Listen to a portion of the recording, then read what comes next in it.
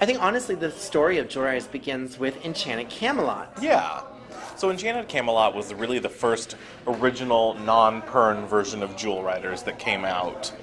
And it focused, I think, on a little more Arthurian setting.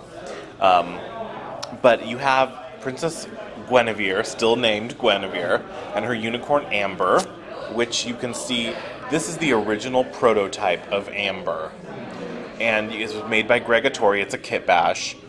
And it's a really fabulous little piece of Jewel Riders history. You can see her, of course, right in the photo there.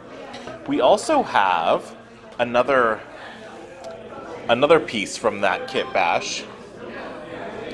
It's the wolf from, or Drake, or maybe it was Arthur at the time, rode a wolf that you can see in the image as well. So we have that cool piece of memorabilia to share as well. In addition, we had another version of Sunstar, or Amber, depending on what version she was from Enchanted Camelot at the time, where this beautiful pink version that looks much more similar to what we ended up with.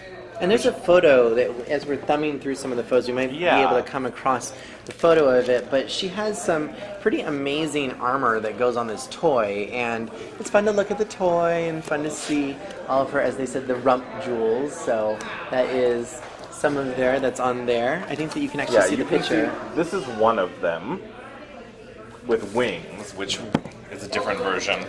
But there's also this cool version with, you can see the armor and the blanket. It's a very Moondance look by the end. You know, this is actually the very first time that I'm holding these. I actually haven't ever held these before, so I'm a little entranced by all of the intricate details on her mane, the beading, her jewel, just everything about the toy. Again, I hadn't seen them before. And another thing is that because I hadn't seen them before, I was a little taken aback at how heavy the wolf is. Oh, the wolf is like a paperweight. This is really heavy, actually. But it's very, very cool. Fun to see. Yeah, you can see the little forest stone on the front, upside down. It's very cute.